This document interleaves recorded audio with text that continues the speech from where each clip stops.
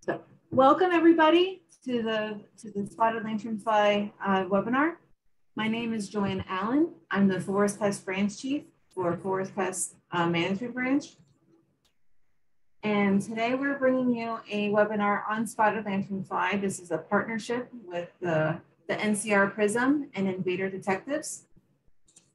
Invader Detectives, their hope is to have monthly webinars, trainings on early detection species like spotted lanternfly. So during today's webinar, we're going to have Catherine Layton and Tina DiMariano will be giving the presentation today. I'll be moderating. We also have Sarah from the NCR PRISM joining us today. And so we'll be around to answer any questions and assist with the presentation. If during the presentation you have any questions or remarks, feel free to put them in the chat. And we'll try to answer those questions in the chat as best as we can.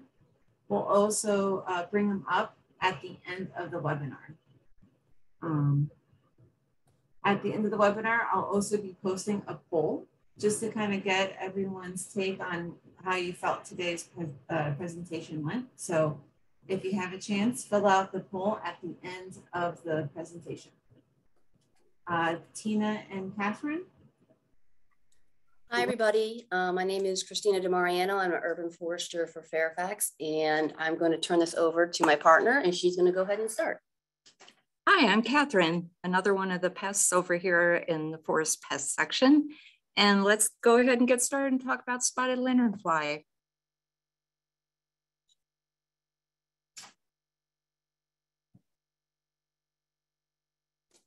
We do have a problem with invasive species, whether they're vegetable or animal. We've got them coming in from everywhere, and they're just being moved by people. Whether they are aware of it or not.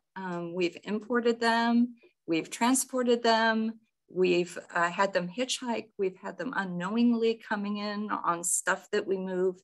And they just go wild because they do not have their natural predators and bacterium and all kinds of things that would normally be working against them in their native land. So we've also handled them differently according to what they are. Kudzu, it's been whacked away. It's been grazed on by sheep and goats. Lots of herbicides have been used. They're still hunting the pythons down in Florida. Starlings, a lot of people don't even know that they are not native because there's so many of them, they might as well be. Some of them are actually quite tasty. If we can get past the way snakeheads look, and the word carp, which we consider a non-edible fish, actually, those are delicious, as are nutria, I've heard, and pigs, of course, go, well, you know, way back, they're good. And with our spongy moths, we can say that Mother Nature gave us a big hand after we sprayed the heck out of thousands of acres of trees to save them. Finally, a naturally occurring fungus from where the caterpillar originated back in Europe, it established itself and has been keeping them under control. So there's a story with each of them. And today we're going to focus on the story of the spotted lanternfly. So I did a quick Bing and Google thing on news for the spotted lanternfly and pulled up these random headlines. And you can see reading these headlines that the media really does like to get your adrenaline flowing, get those little fear things going. And I just love that picture of the giant spotted lanternfly that's going to eat the city. So as we worry about what they're going to do, we're going to spend a little time together and look at what they really do and what we know after they have been now in the States for a little while, and certainly Pennsylvania has a lot of experience with them. We're going to identify them and learn how to report them if we find them or when we find them. We'll learn a little bit about spotted lanternfly and then about some of the control options that there are and the quarantine that's in effect in certain areas, what that's all about, what it means for us. And just to make it fun, we're going to throw in a few quizzes and myth or truth questions just to learn a bit more about it. So this is a spotted lanternfly egg mass. It can look like a blob of mud, but as you can see from the sides of it, it's not huge, but it's about an inch and it can have 30 to 50 eggs in it. So it's quite potent for the next year when the spring comes and hatching starts to take place. You can find those in a lot of different places. They will be laid on anything around anything, metal, wood, your vehicles, trailers, campers, your kids' playthings in your yard, picnic tables. They're really non-discriminatory. And the one on the right, you can see real well how different they can look, but they're all basically gray. That one in the middle has a shiny cover over it. The others have the eggs exposed.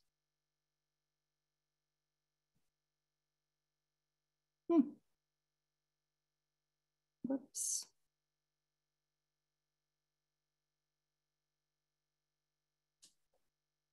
When the eggs hatch, we come to the first instar.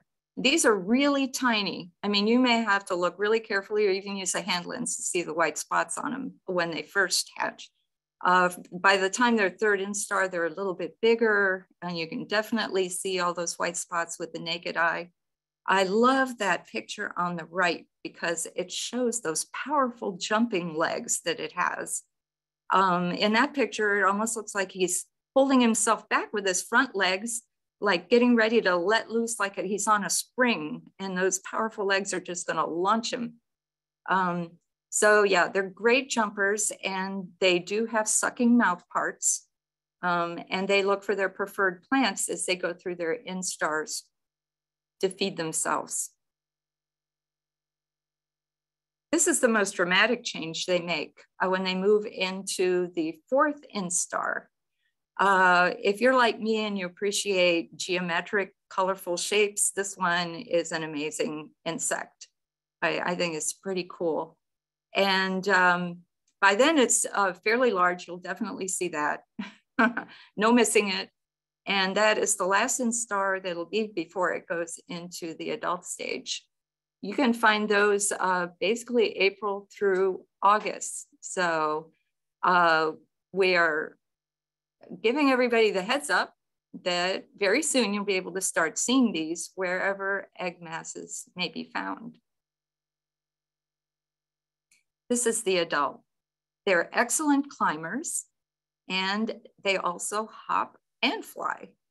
Their flying isn't particularly powerful for long distances, but with a good headwind, they can actually cover a lot of territory, much like cicadas that kind of fly from this thing to the next. They sort of can land wherever and, you know, kind of clumsily land in your face. So that's what you can expect from them. And in large numbers, it can be quite annoying. And those can be found basically July through November.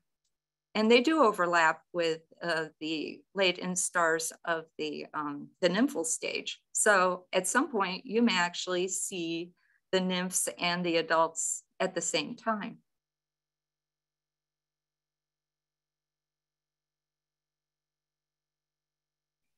The spotted lanternfly has a special relationship with Tree of Heaven.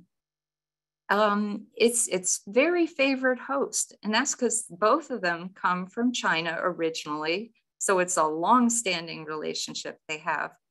And so the spotted lanternfly absolutely adores this tree. It's his tastiest morsel. And so both of them are highly invasive in the US because, as we said before, they really don't have a lot of predators or parasites or anything really, you know, holding them back.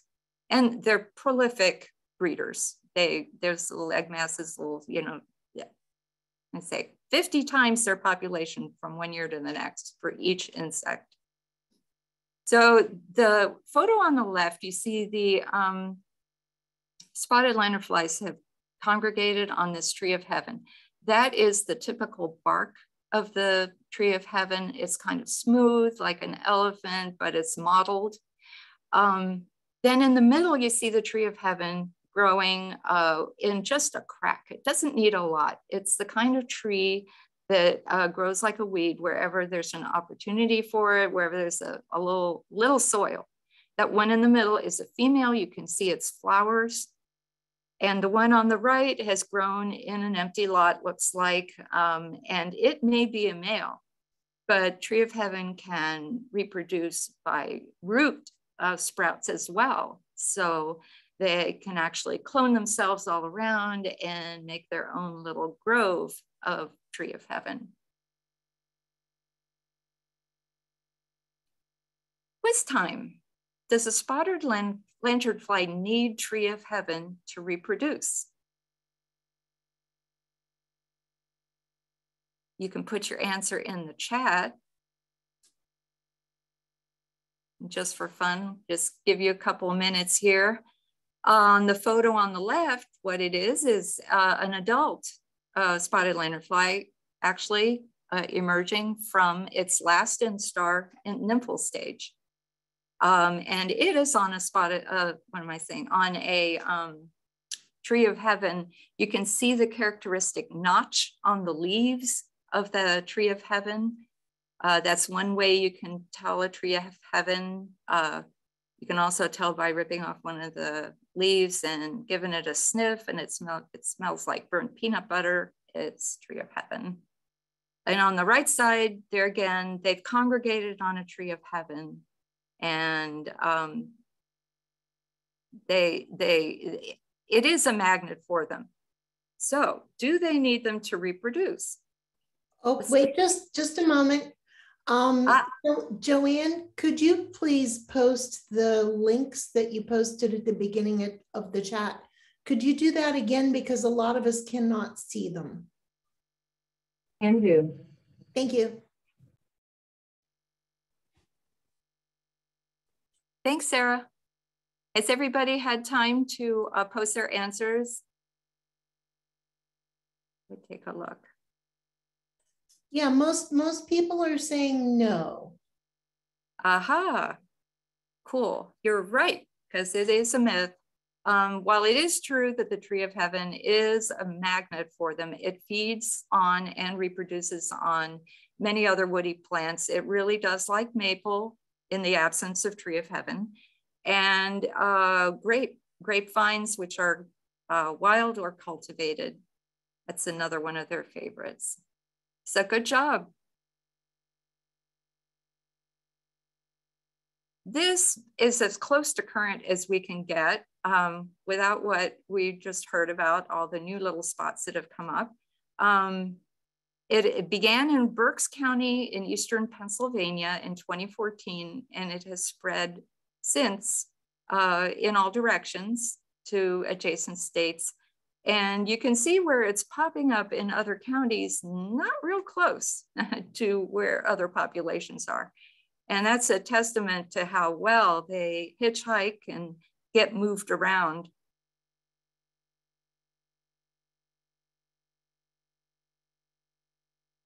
Here's a quiz for you. Spotted lanternflies will kill your yard plants and trees. Myth or truth? I'll give you a minute to put your answers in.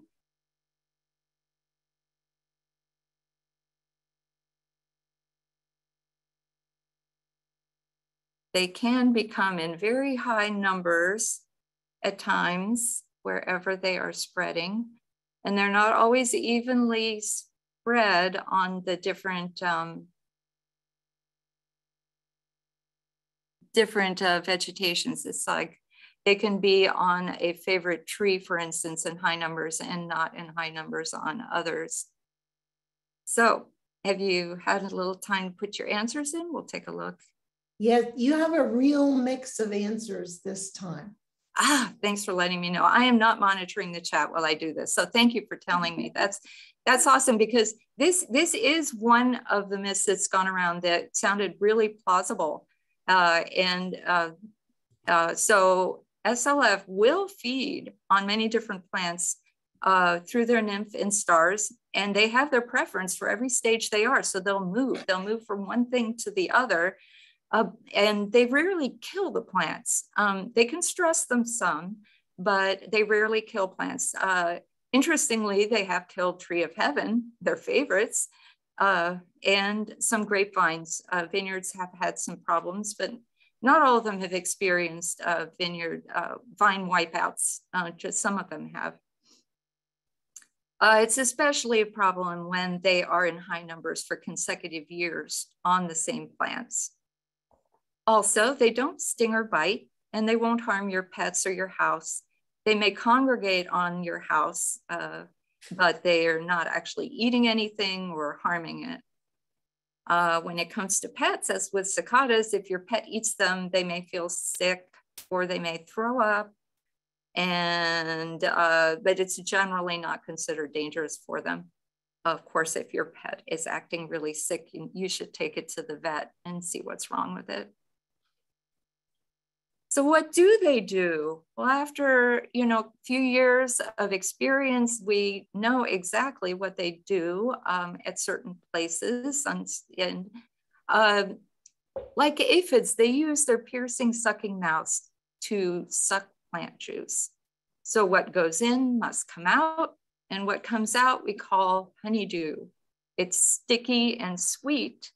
So it attracts ants, wasps, flies, and bees. It falls from the spotted lanternfly's bottoms onto whatever is beneath.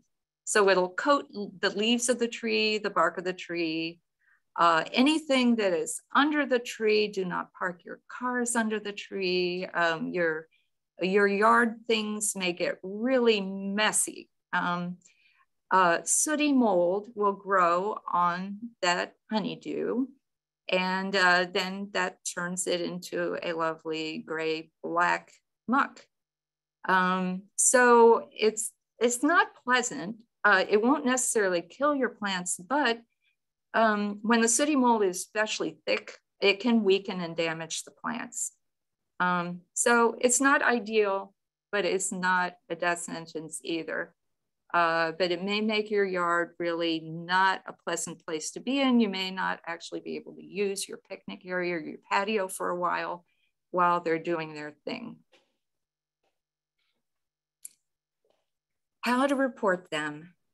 Depending where you live, you want to choose the right place to make your report. No matter where you report, it'd be really nice if you could send a photo or catch a sample of the insect in a container of rubbing alcohol for verification. So your local cooperative extension service is one. In Maryland, you have an email address there. In DC, DDOT is there for you. And in Fairfax, you really have your choice. You have your local extension office phone number available there, and our Forest Pest branch is always happy to help. And we do have our own pest mail email account, so you can attach pictures and send us your reports there as well. And now I'm going to hand it over to Tina, and she will tell you all about control. Thank you, Catherine. She did a really lovely job. So hopefully you guys will not be disappointed in mine since I'm not as knowledgeable as she is. But here we go. Report and control is where we're going to kind of start. Catherine gave a great background on what it likes, its life strategies, what it likes to feed on. And I'm just going to kind of do a little bit more about if you see it and what to do about reporting. And I really do like this one that when she was commenting about the first 3 instars, you see the first 3 black ones, they definitely go through a bit of a a size. There's definite size difference. And you will have crossover between the last instar and when the adults emerge. So there may be times that you will see both. We're gonna kind of drill it home that if you don't know or you're not sure what you're looking at, to please reach out to us. There's our Pest email where you can send pictures or questions. And for reporting, what we really want to also drive home is to use iNaturalist or EdMaps. It's a very useful tool that you can, if you suspect something, you can post it on there and people will kind of help confirm or deny what you're seeing. So again, as you move forward and you learn more and more about this pest, it's a great resource in case you don't know what you're looking at. So it's definitely something that I would download and take a look at for help reporting. So again, the first thing we want to do is make sure we're looking at the correct pest. So again, we have some lookalikes in our area. For instance, here in the blue circle is the adult spotted lanternfly. You can see that the hind wings have a very vibrant sort of red color to them. And the tiger moth on the bottom left is a native, but it also does have sort of that vibrant hind wing. So again, you have to kind of know what you're looking for. And then also here, the Bella moth on the right also sort of has just an eye-catching color to those hind wings. So you definitely, again, utilize your resources to make sure that it is spotted lanternfly that you are seeing. Typically too, it's one of these scenarios where we do get calls about seeing one, and that's not normally how it goes. If you see one and you step back from the area that you're at, whether it's a tree or a picnic table, you're gonna go from seeing one to seeing dozens to seeing hundreds. You're gonna see an infestation. You're not just gonna see maybe one moth kind of flying around, and that's just kind of its life strategy. So again, just educating yourself on the pest. So another quiz. You're trying to utilize your back porch, and you have your pressure washer. Is that enough? If you pressure wash the spotted lanternflies, is that enough to take care of the problem for you? So if you could just drop a couple of them in the chat, what you think if that's a good enough management strategy for spotted lanternfly eggs. All right, I'm seeing the people don't think so. Okay, good. Myth. Washing or knocking the eggs won't guarantee that the management practice is effective. So what we would suggest is using some sort of sturdy plastic, whether you're getting it off a tree or something else, to sort of scrape them and put them in a container with rubbing alcohol or sanitizer or something that's going to actually break down the egg masses. Also too, I say that if you're having a bad day and you want to get out some tension, you can just step on them and squish them. If you sort of knock them to the ground and really twist and turn and break down those egg masses, that'll help ensure that you stopped that generation from coming out. So you do have to be thorough and aggressive if that's what you want to do with concerning egg masses. I'm just going to touch on control for the homeowner, since Tree of Heaven is a tree they do like. We could do a whole other training on Tree of Heaven, but I'm just going to sort of touch base that you, as a homeowner, again, it won't stop SLF from coming to your yard, but it won't be as appealing. So as you see here on the left, you have Tree of Heaven sprouting out of a simple little crevice in the pavement. And so what you would try to do is, before it really establishes, be able to try to hand remove it. That way, like Catherine said, it won't kind of populate that area and kind of proliferate. So if you can get it early, that's good. The picture on the right shows a much larger specimen that would take a little bit more management. You would have to remove it and consider applying herbicides, because it will sprout after cutting. So it would have to be a little bit more of an aggressive strategy to remove a larger, more mature tree from your property.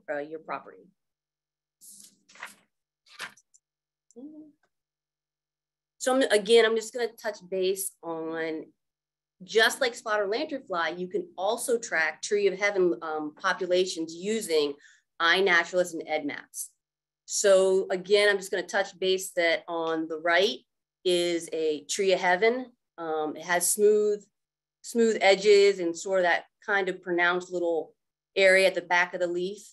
Typically, the native plant that people think or can get confused by is sumac. We have native sumacs that sort of present like that. Sumac has serrated leaf edges. I feel that if you kind of rub them, they have like a lemony, almost citrus smell, whereas tree of heaven definitely has a much more, if you were to crush it, a much more, burnt peanut butter, maybe not so fragrant smell. And again, if you're walking around or you don't know what you have in your yard, you could use these tools as well to see if you have tree of heaven or if you do have like a native sumac in your yard. Again, this is something that will just help, these tools can help you be more knowledgeable in tracking the lanternfly and the host tree. Control. So this gentleman here, it's again, when and if you do find it on your property, it is going to be one or two, it's going to be dozens or hundreds.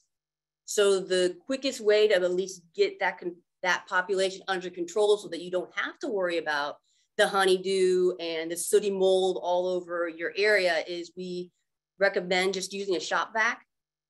Put a little water and soap at the bottom and then just start sucking them up all over, because again, you're going to see many of them, and the best way for you as a homeowner to take care of it, this will be the most effective, quick time and for you to sort of get in front of that population.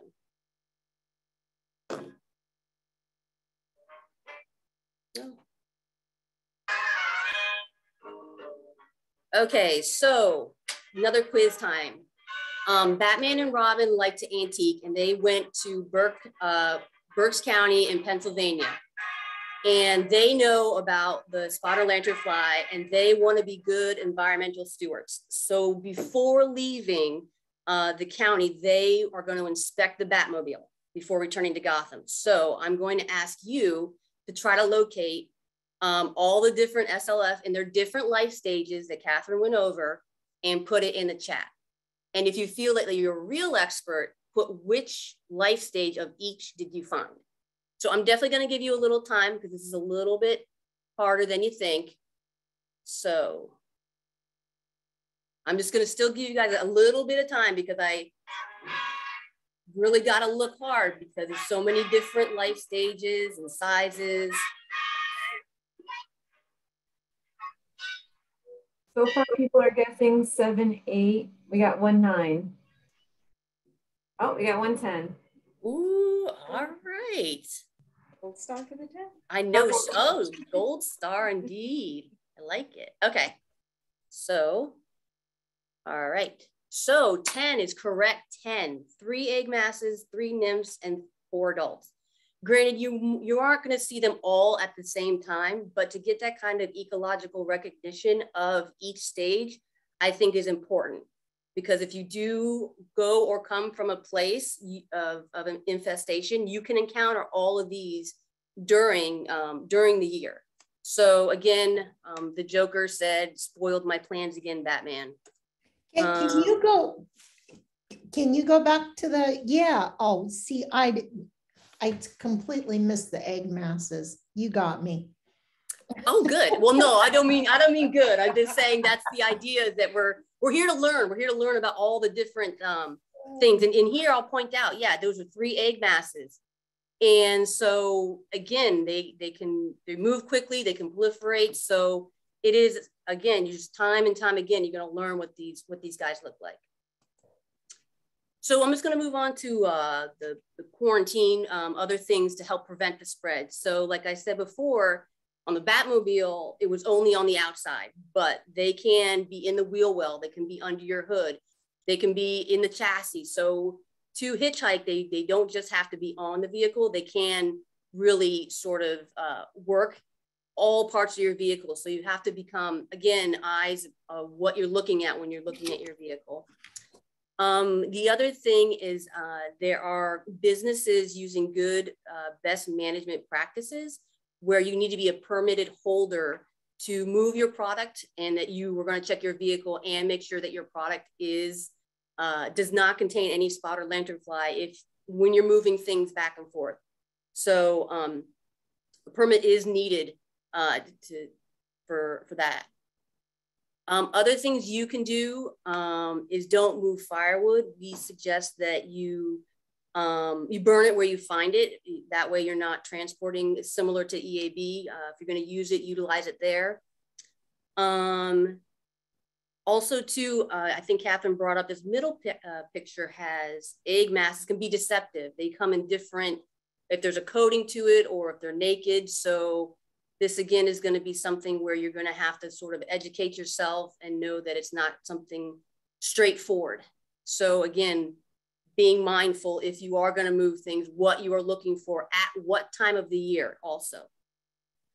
And then, you know, again, just becoming an expert on when and where. So this is kind of when I say when and where. We have here when you would find eggs and what instar and adults are lined up here on the bottom. So it kind of gives you a nice general overview of when to look for what.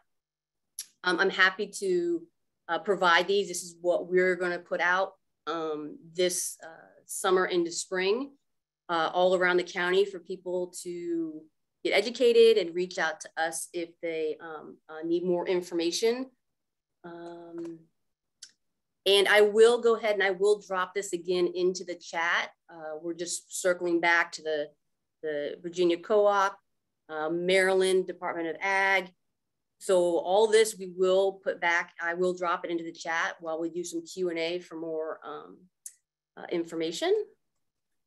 Again, that's our phone number at Pest Mail. And then I'm going to let Sarah, you want to go ahead and chime in, and I have your listserv up. Okay, great. Thank you.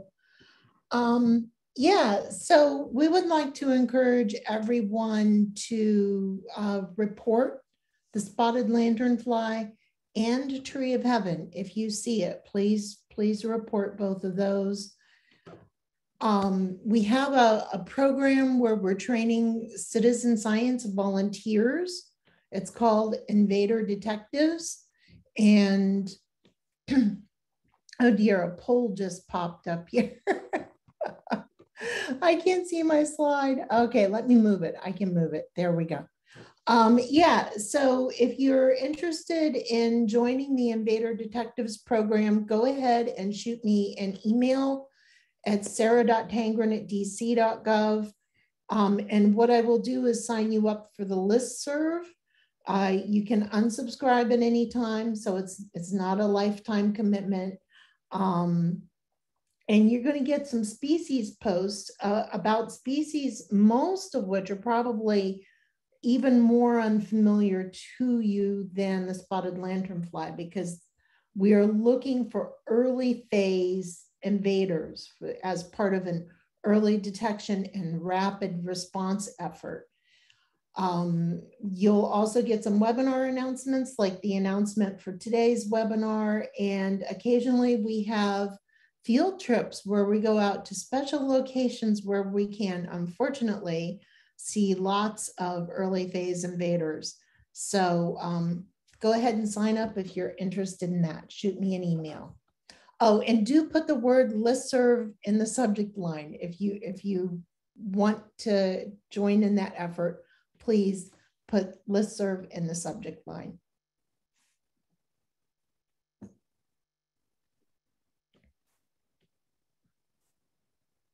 Okay, so I guess I'm passing it back to Christina or Joanne, perhaps.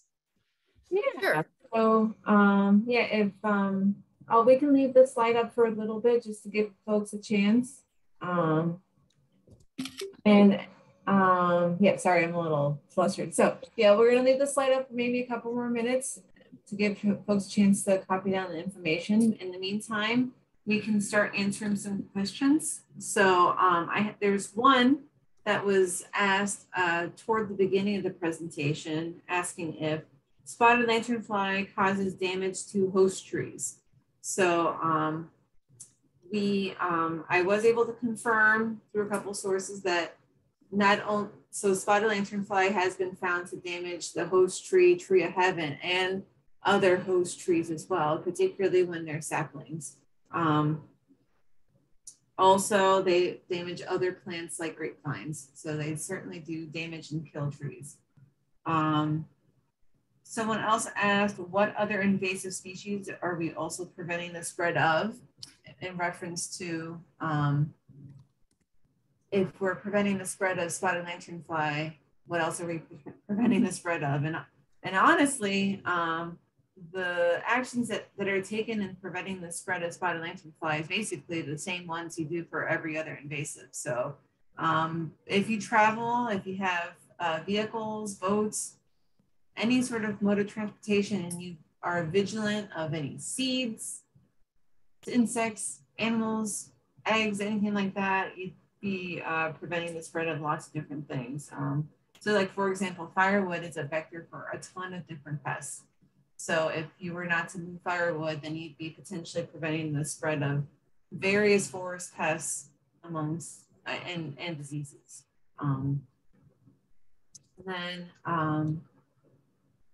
Someone else asked, oh boy, okay. Someone else asked about recording. So I will be, this webinar is currently being recorded. I'll be working with my public information officer and other folks to get this posted on YouTube. So once I have that available, I'll share that with Sarah, who has all of your contact information, and share it to you that way. Will you recommend using pesticide? Is it effective for the stages? So yes. So it's really just dependent on this particular situation of the property owner, but just squashing or scraping eggs is only so effective. So like, for example, unless you're willing to scale up to the top of a building or to the top of the tree or whatever, you can only scrape so many eggs. And this insect is very mobile. And so you can squash as many as you can, but they're not going to stay in one location for very long. So if you have a difficult to manage property because of a high level infestation or because of high valuable plants, I would recommend the responsible use of insecticides. So there are insecticides that can be used during all life stages. The Virginia Cooperative Extension and other resources like the state of Maryland and also Penn State have various resources on what materials can be used and how to use those and following the label and all those different instructions. And it has been found to be effective. So let's see. Will invader detectives be removing invasives or detecting only? Sarah? You're on mute. Well, that's not helpful. Invader detectives is almost exclusively focused on early phase species. So these would be species that most of you would not be aware of at this point in time. And we're focused on detecting them. And the reason we do that is because when you have small numbers of individuals in a small, sometimes a localized area, you have the opportunity to eradicate. I kind of hate to use that word, eradicate, but remove them from that area so that they don't then go on to spread throughout North America. So spotted lanternfly and tree of heaven are a little bit of an exception to that. Spotted lanternfly is still early detection in the sense that it's new to us here in the National Capital Region. And we want to be prepared for it, and we want to minimize the amount of damage that it's causing. tree of heaven is not early phase by any interpretation of the word early. It's been here for 100, 200, 300 years, something like that, and it's very widespread.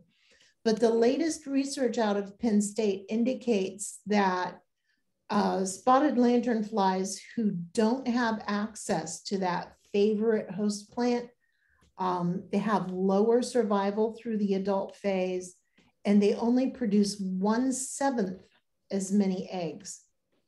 And so we're thinking if we can get mapping the tree of heaven, we can plan removals, which really we should have been doing anyhow, because they're really severely invasive trees. So this would be a good thing to be doing in any event.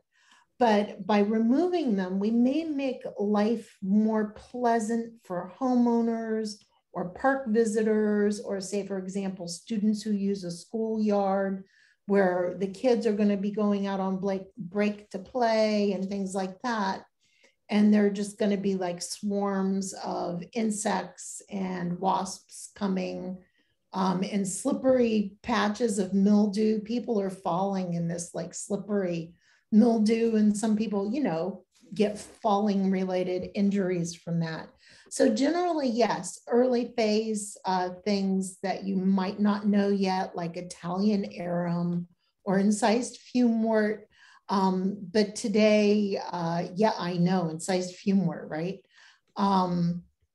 Today we're talking about spotted lanternflies and tree of heaven. So that makes that all very unclear.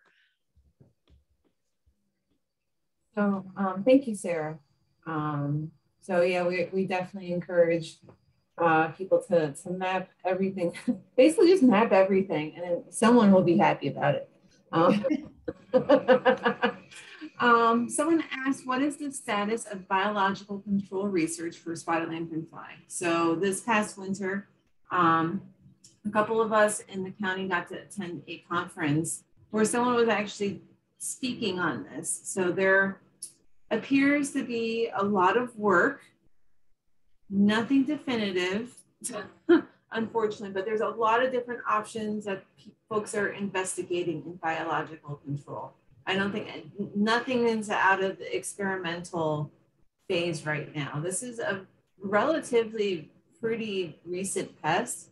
It was just discovered in Pennsylvania less than 10 years ago. So it takes a while to develop those methods because there's a rigid protocol that you're supposed to follow before you release biological control agents out in the environment for obvious reasons, like the mongoose, the cane toad, lots of other examples of what can go wrong if you release something that is harmful to beneficial plants and animals. So unfortunately, it's in the works. That's the short answer. Kathy asked, do you know the native range of the spotted lanternfly and how this compares to our weather conditions? So I know spotted lanternfly is native to China. Off the top of my head, I'm not sure where in China, but I do know that it's, what's that? Oh, I thought I heard something talk. But I do know that it is an invasive in Korea, in South Korea, which I know shares some of the same climate as us, and they've had it for a bit longer than we have. So I think I would suspect that if it can survive in South Korea, it has, at least in Virginia, has a pretty good chance of survival. I don't know how far north it can go though. I guess that's an unknown on my end. Yeah, it's already well into upstate New York, and it's been observed in North Carolina. So if you're participating from the National Capital Region or the Delaware, Maryland, Virginia region, don't think you're going to get off the hook with that one. Let's see.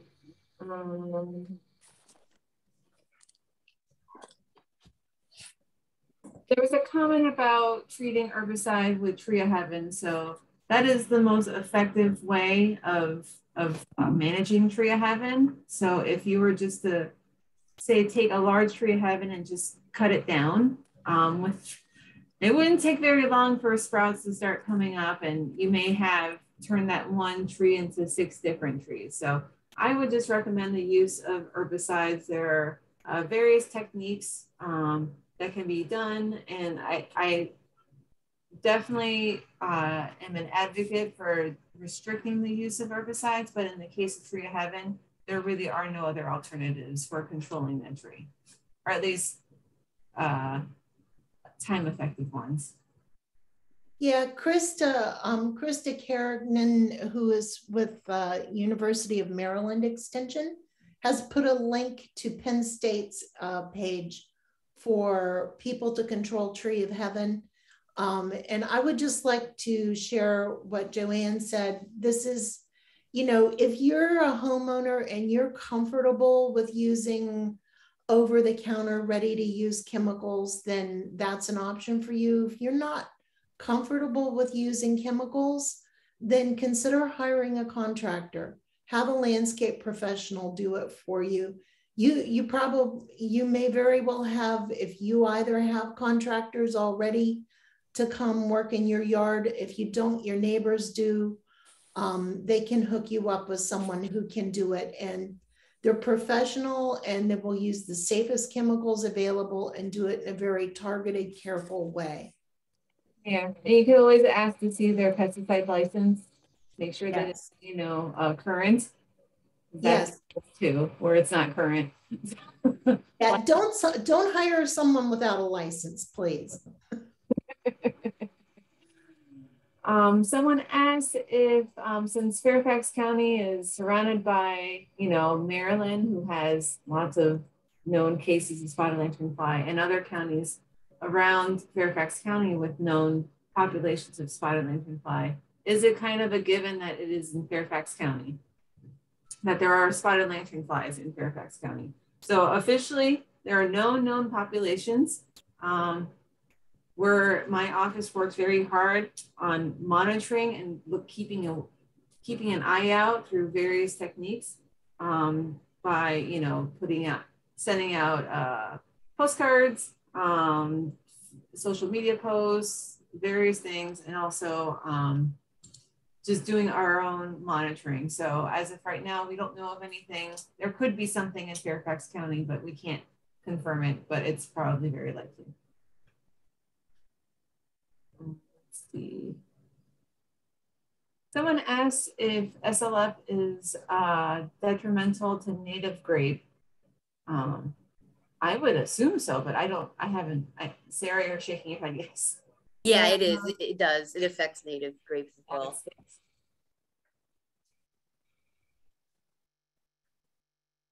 Do we report Tree of Heaven to DNR contact you gave us for lanternfly? So I would say the best method for reporting Tree of Heaven is using EdMaps or iNaturalist.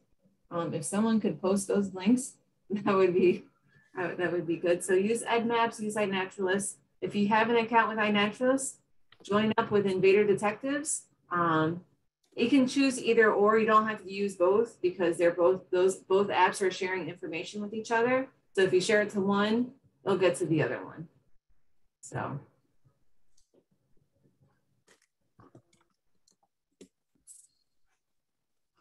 I think that's it. I think unless anyone has any other questions, we did think it would be kind of interesting. We have a couple minutes. If anyone wanted to add in the chat any experience that they have with spotted lanternfly. So we thought there may be some people here that live with spotted lanternfly, and if they have any experience they would like to share, negative, positive, indifferent, anything like that. So I'm very sorry that I bombed your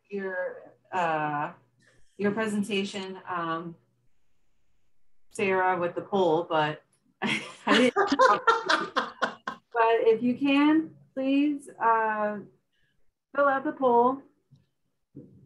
We're not super experienced with doing Zoom webinars, especially hosting them ourselves at the county. But yeah, fill out the poll, please. Yeah, I could also add to what we were saying previously about controlling Tree of Heaven. I understand it can take a couple of go rounds, even if you're using chemicals.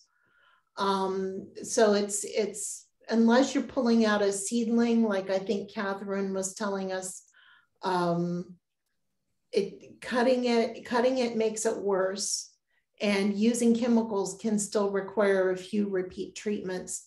But I always like to advise, if you're a homeowner and you're dealing with Tree of Heaven, that you're either working with a professional landscape service, or if you're going to try and do it yourself, you might want to reach out to your local extension. And whether you are in Virginia, Maryland, or DC, you can get that type of advice from extension very efficiently by going to Ask an Expert. So just go to your search engine, probably Google, and type in Ask an Expert, and then type in the name of your state. And there will be a panel of certified professional horticulturalists. They're like literally waiting to answer your questions. And the cool thing about that is you can ask really specific questions that way. Send them a picture of your specific problem. And I see Mark has his hand up.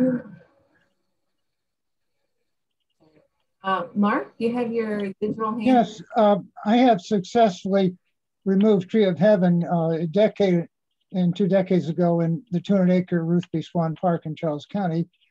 And I wanted to share that I used the hack and squirt method to reduce the amount of herbicide. But with Tree of Heaven, you have to use notches all the way around the tree, and that worked. And by the way, there are healthier sources of glyphosate like Rodeo and Aquastar and Alligator 5.4 than the Roundup, so you can get those online. Then I want to say next year, each place I killed the tree and the little stumps from the tree, then about a dozen small ones popped up the next year, and only the next year, and they're easy to dig out. So come back the second year and get all those little ones that have been waiting and waiting. Okay.